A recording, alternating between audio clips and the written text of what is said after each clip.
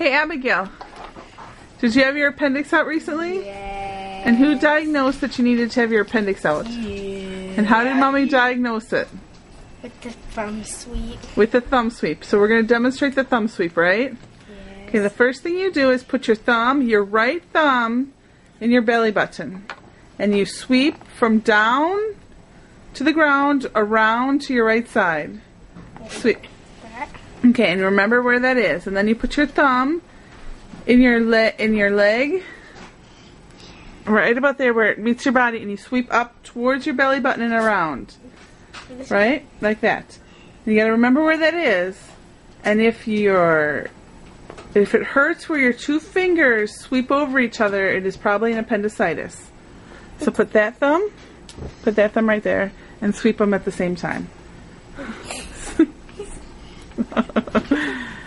Okay, so that's how you tell if you have an appendicitis. Did it hurt? No.